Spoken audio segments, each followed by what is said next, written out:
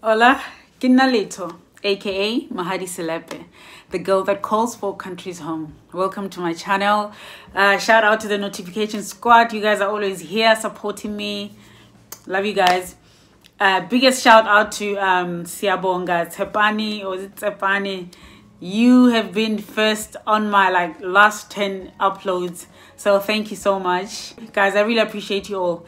Please join the family by subscribing. Please do subscribe, and thank you so much for 1,700 subscribers, 1,700. So excited, guys. I am smelling that 2K. Guys, can we please get to 2K by June? 300, just 300. Okay, I know for me 300 it takes the whole year for 300 people to subscribe, but I actually happen to have 5,000 friends on Facebook and 2,000 something likes on my Facebook music page. Come on, guys, please let's help my YouTube channel grow. Welcome to my channel.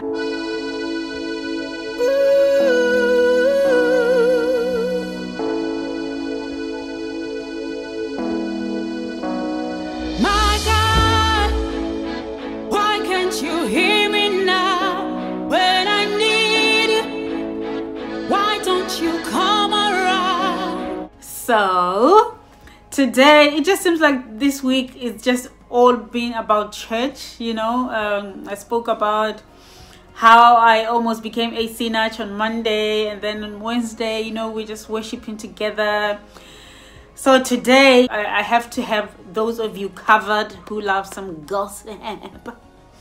Okay, so I'm just gonna talk about dating a church boy, or rather, I don't know what to call it, because I'm talking about my exes. They were both church boys, but they went to different churches. Okay. Okay. I'm gonna figure out what to call this topic. Okay, so you remember when I spoke about my three pastors, my what did I call it? Love triangle with two pastors. Yes.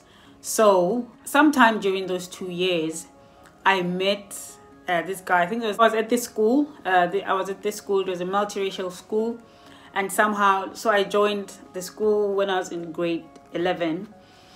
So somehow my parents managed to negotiate so that, you know, my parents, through their connections through the church, because it was a church school, we managed to get me to not do Afrikaans. So I did Sesotho first language privately, and I did English second language with a lot of Afrikaans people who did English first language. There's a lady who was teaching me Sesotho. So we were very close to her.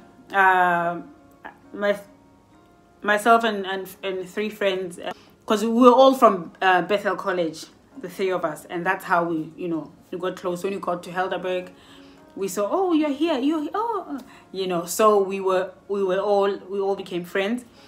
So I would go to them and do my Sesotho. Sometimes they would come with me, like I just became one of the kids, one of her kids. So she sometimes took us with when she left campus, you know, because we were at a boarding school.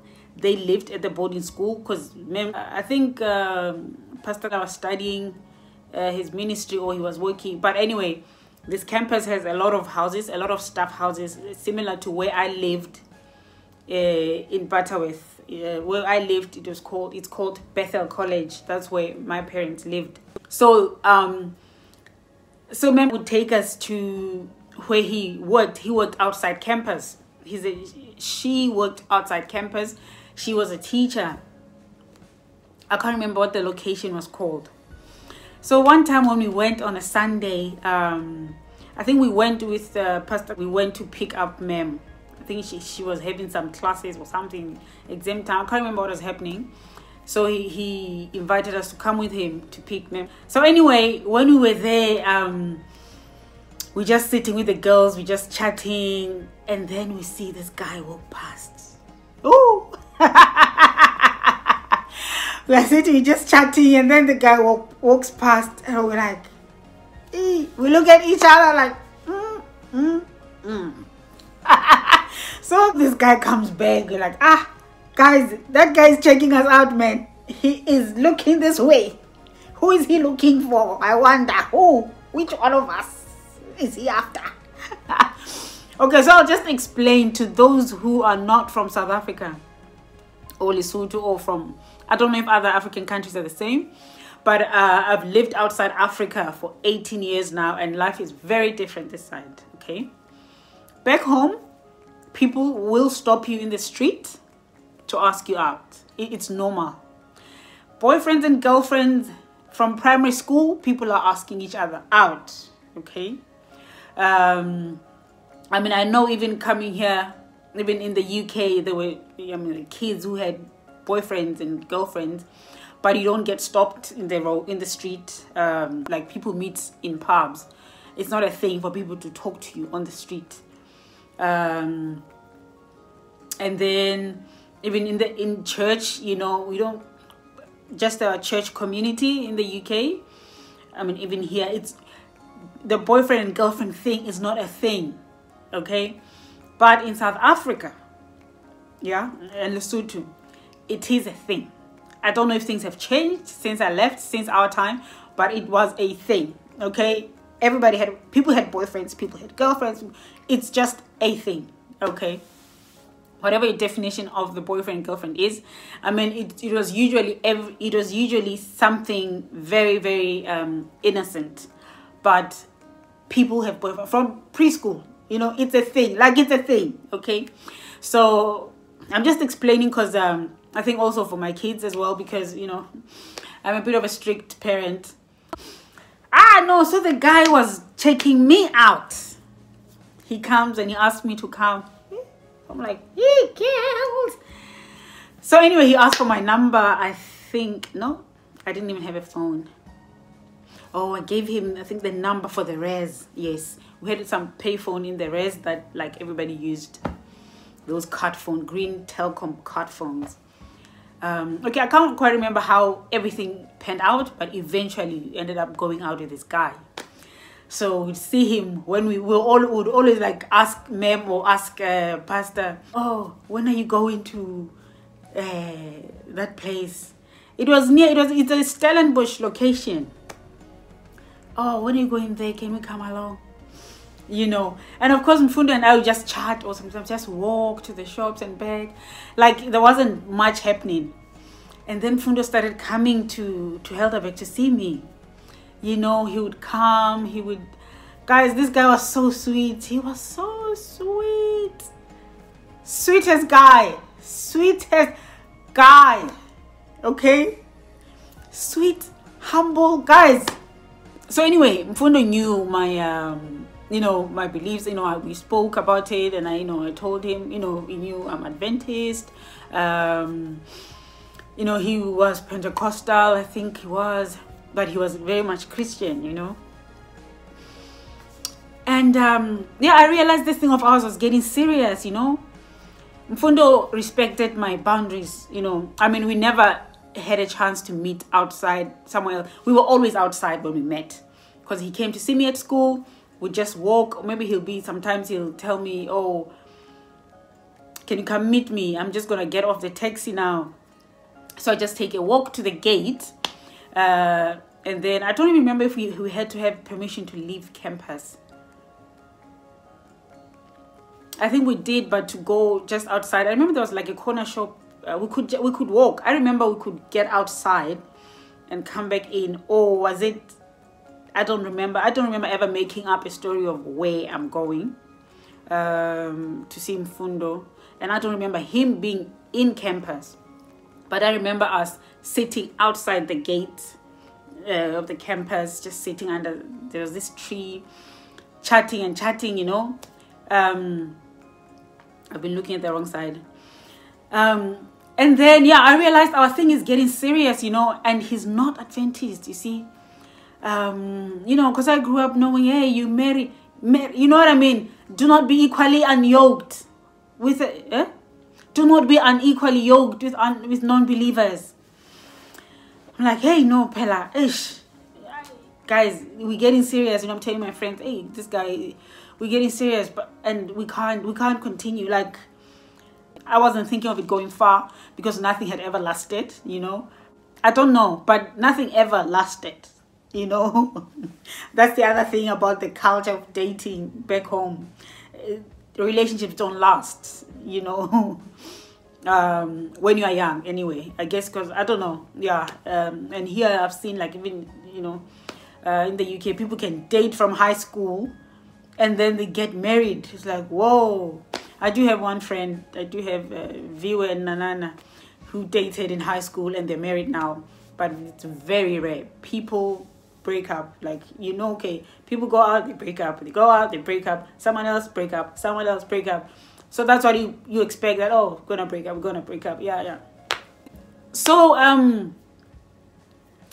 realized this, okay, this thing is getting serious and I cannot have anything serious going on with this guy. You know, I'm going into matric now, or was I in matric by then? Because I remember, I think I met him towards the end of the year, I don't know, or mid-year or early year, I do not remember. But I just remember it felt like we were going out for ages, and it was very serious. And I thought, you know what, I need to be kind to this guy.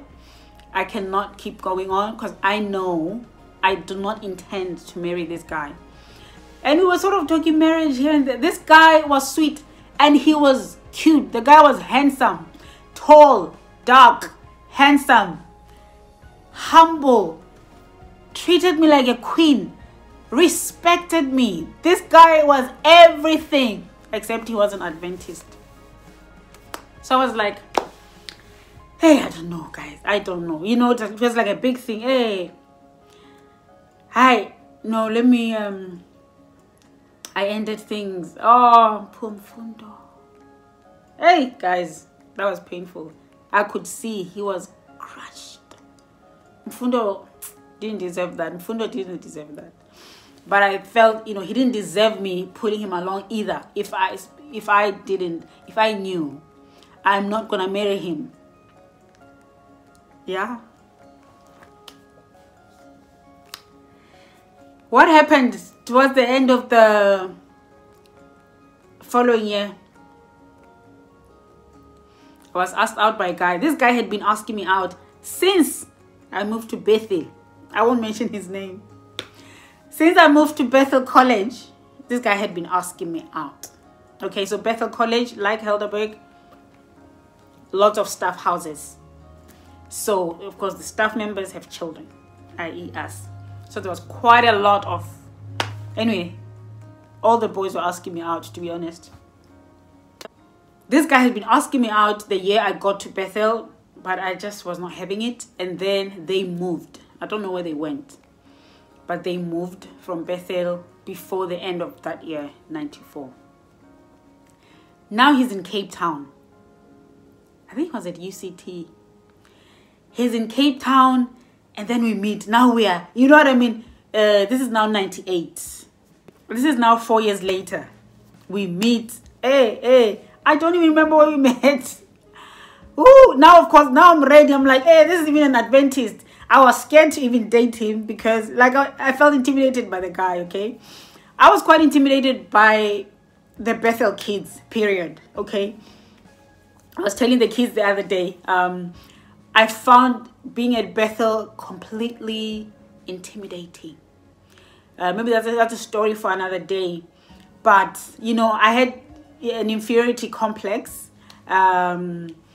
And I always envied my sister and my brother. You know, they were always confident and confident in their own skin, knew themselves, you know. We had, there's this friend of ours. He's a friend now. He's a very good guy now. He used to always criticize Lesotho. He always looked down upon us because we're from Lesotho. So as a result, like, I was even afraid to speak. Like, when I got there, everybody went to multiracial schools and everybody, you know, the English was on another level, okay? I had been to schools where my English was the best. Was one of the best, okay? Now I get here, people go to white schools, people sound white. And at that age, I found it completely intimidating. There were people who didn't sound white, who were fine. But I had all sorts of things. Like, I think adolescents as well, you know, just going through a lot of things, you know. I just found the Bethel people just intimidating.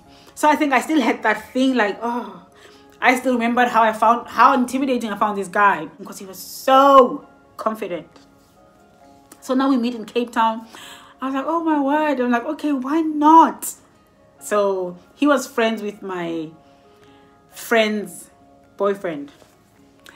So yeah, so we started a relationship. Now this guy now goes to my church. This guy was amazing. This guy was everything. Okay, I found him attractive now, you know, not because I thought he looked good, but he was an attractive person. Very attractive personality, forward thinking. Like, this guy thought like a millionaire. Like, you know, it was like Jack was like, oh, this guy, hold up, you know, I'm like, I'm 17. This guy was so ahead of his time. The way he thought.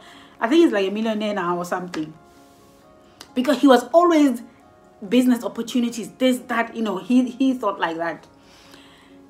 This guy, the only downside, this guy wanted sex. This guy knew how I felt about sex before marriage. Here I was thinking, now I'm with someone who understands where I come from. I even quoted verses. Guys, every time we met, okay, there was a few times with this guy that I snuck out of school. We went to see a friend. We went to see a friend in Cape Town. My friend and I, we didn't even stay. We went to see these boys. I spent the night. Did I spend the night there? I think so. But guys, I promise you, nothing happened. Yeah? But I was under so much pressure. I was under so much pressure from this guy. This guy, every time, he just wanted to get into my pants. Every time, man, it got exhausting. Like, I just felt, you know what? After that weekend, the weekend happened like much later into the relationship. But that weekend, I'm telling you, we may not have gone all the way, but it was pretty close. And I felt myself that I am gonna do this for him, to get him off my back. And by God's grace, I didn't like, cause also I was very scared of being pregnant. That's the only reason I didn't go ahead.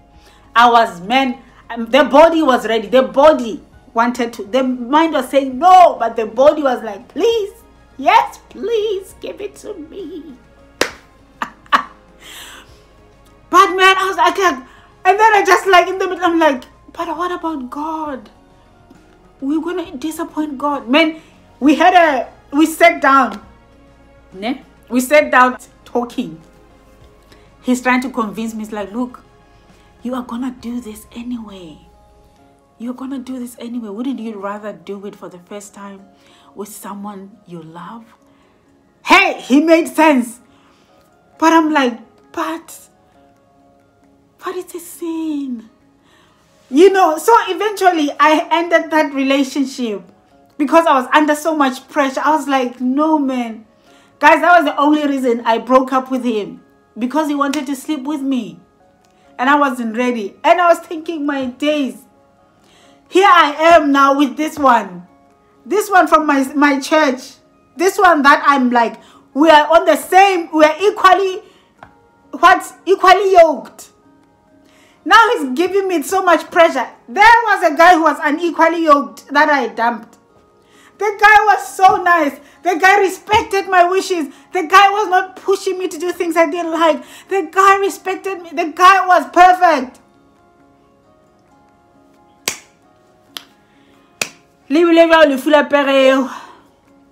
So anyway, I just came to share. I just thought I'll just share this memory with you guys. The struggles that young people, I know you young people go through, the struggles.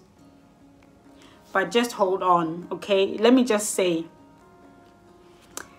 be pure. Keep yourself pure. Do not do anything. Do not pressurize yourself to do anything you're not ready to do, okay?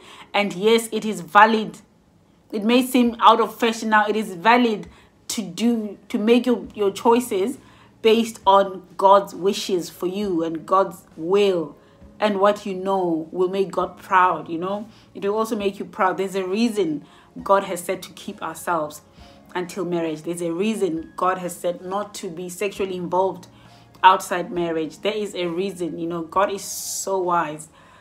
He knows everything. Sometimes it's after we've done these things that only in hindsight we look back and we're like, wow, Lord, so this is why you said not to do that. So if you are keeping yourself pure, male, female, it doesn't matter what your friends say, how they laugh at you or what. Stand your ground, know yourself, and confidently walk in your own truth. Confidently walk in your own beliefs. They are valid. They are valid. So yeah, I hope you enjoyed that little story from myself. Take care of yourselves. I'm home alone. The kids are back at school. Day 2 today. I don't know. It still feels safe somehow because it's pretty quiet otherwise, except for the fact that, you know, kids are back at school. I don't know. They were saying some of their friends are hugging and stuff. So anywho, we shall see what happens. But Lord knows I need this alone time at home. You know, I've just been spending time with him and just doing my thing. But yeah, I believe the risk is really low. Looking at the West Australia stats and just the Australia statistics as a whole, I feel like it is a risk worth taking. Taking kids back to school. Yeah, we just pray things. We pray things get less hectic. And in your country, you know, I hope you're keeping safe, and I hope things get sorted out soon. But yeah, I just hope that this nightmare, this lockdown nightmare, comes to an end fairly soon. Yeah, we probably have until December or something until things can get back to normal. But yeah, just take care of yourself, and yes, remember to put God first in all your decisions, okay? In all your ways, acknowledge the Lord, and He will direct your path. Thanks for watching. Love you, but remember that God loves you even more. Ciao, ciao.